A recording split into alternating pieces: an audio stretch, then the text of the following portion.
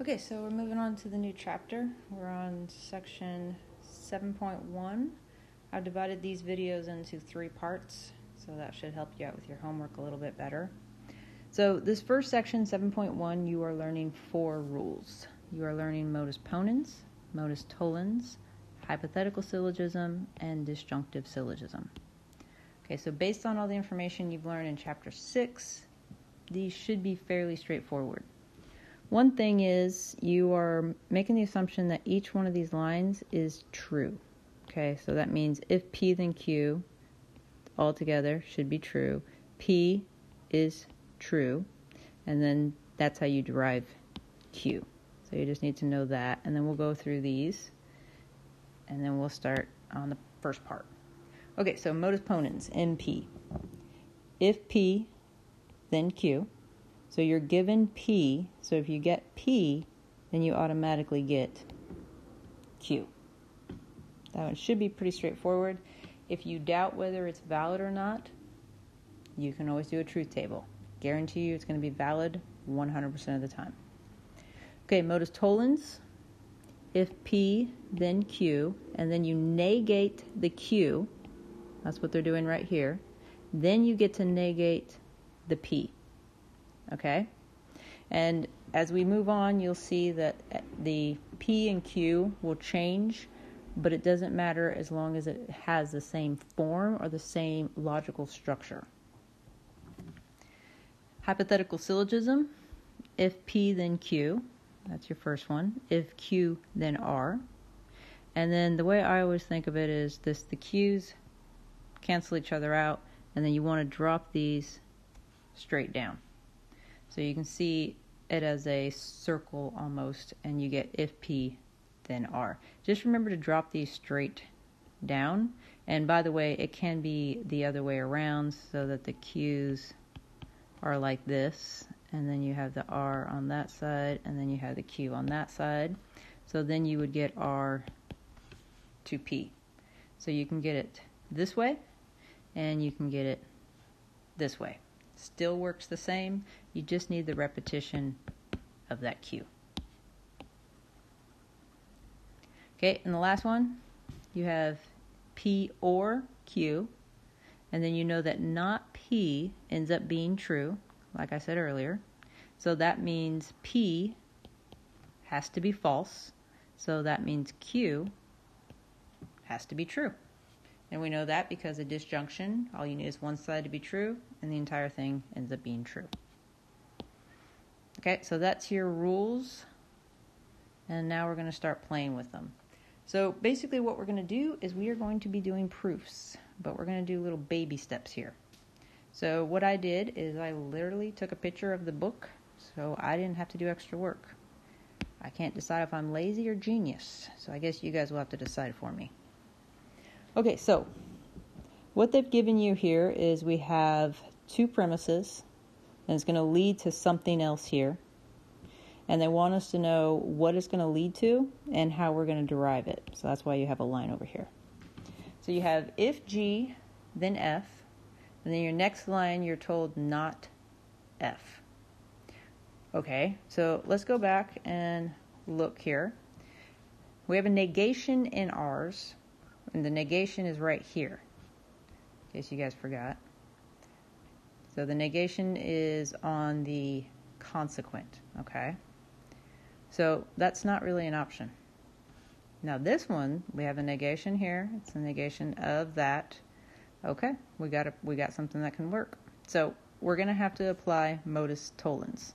And you can obviously see we don't have 3 conditional statements, and we definitely don't have a disjunction, so those are out of the picture as well. So we know we're going to be dealing with modus tollens. So let's go look at it. We have G, then F, then we have not F. So based on the rule, we know we are going to get, that's a bad one. We know we're going to get not G. And this is how you show people that you know how you derive that. So you say, I took line 1, I took line 2, and I applied modus tollens. And since we know it's always valid, we're good. Okay, let's go to the second one. This time we're given S, and then we're given S, then M. So let's go look. We got P, then Q, and then we got P. That seems to be the same logical structure. So let's see, we got P, then Q, then we get P, then we get Q. I mean, it seems like they're backwards, but does that matter? No, it's still, we have S, we have if S, then M. We can make this work. So on line 3, we know we're going to derive, let's clean that up. We know we're going to derive M, and we also know we're going to use line 1, we're going to use line 2, and this time we're going to use modus ponens. Okay, so let's look at the third one. We have if R, then D, then we have if E, then R. Okay, so right away we pretty much know it's not going to be this because we don't have two conditional statements. Can't be that. We don't have two conditional statements. Can't be that.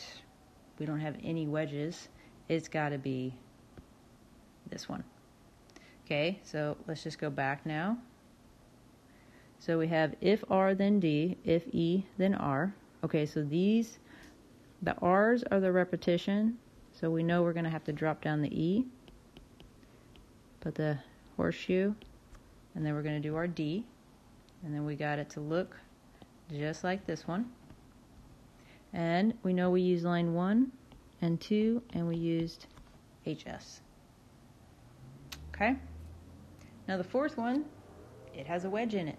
So I'm going to have to guess that we're down here, and we're going to have to use this one right here.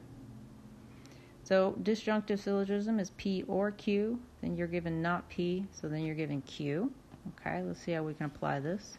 So we have B or C, then we're given not B, so we know that B is false, so C has to be true. So we'll use 1 and 2 DS. Okay, so the next two, a little bit more complicated just because they're giving us lines that we're not going to need. Okay, so line 1 on number 5 is N. Okay, line 2 is N or F, and then 3 is if N, then K. So if you're looking at this, can we use line 1 and 2 together? No, because that's going to be a disjunctive syllogism because there's a wedge, and you have to negate one of these. So we have a not P here, and if you look over here, we'd have to have a not N in order to make that work in order to get the F, but we don't have that. So since nothing's been negated in our disjunction, it's not going to work. So now we're going to ask ourselves, how about line 1 and line 3?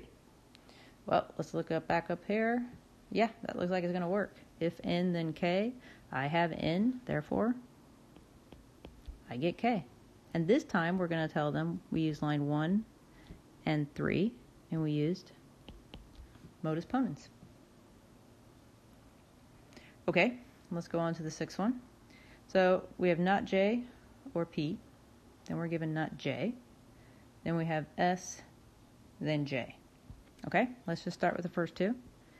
Let's ask ourselves, will those work? Okay, so we have not J or P, and then we have not J. Okay. So we have not J or P, and then we're given not J. Now we do have a negation this time. However, take note here. This P is a positive P. This P is a negation. Over here, we have a negation and we have a negation. So actually, these two are exactly the same. So that's just telling us that not J is true. Okay, that's fine. That makes the whole statement true, but that doesn't tell us what P is. Because P could be true and P could be false, and still this whole statement is going to be true. So we're not really forced into anything there. Okay? So that's why we can't use 1 and 2 together, because not J is repeated. Not going to help us. Okay. Now let's look at line 1. Wait, sorry. Line 2, my bad. Line 2 and line 3. Okay. So now we have not J, and then we have if S, then J. Okay. Now I'm thinking, looking a lot like this one up here. Okay, so the J here is positive. Now the J here is a negation of it, so it's the opposite. So that means we get to do a, oops, guess you can't color right there. So that means we're going to get a not S, and then that means we took line 2 and 3, and we used modus tollens. Okay, hopefully that helps you out with part 1. Next video will be part 2.